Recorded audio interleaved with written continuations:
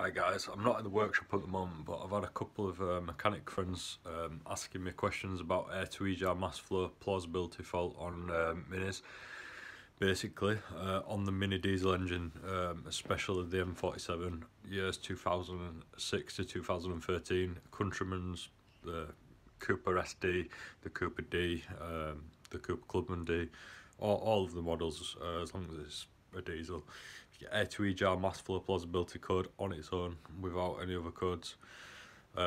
99 times out of 100, it's nothing to do with the E-jar system, it's nothing to do with the air mass meter, it's the turbo actuator that's faulty. The one on top of the turbo with 3 bolts and a plug, change that and you're good to go. Just to mention, as far as I know, the dealers don't sell the turbo actuator separately. You've either got to get a second hand unit and swap the actuator, or have a look around, see if someone can sell you one on its own, but the dealers don't sell the actuators on its own. So I hope this helps you guys. If you change the actuator, clear the code,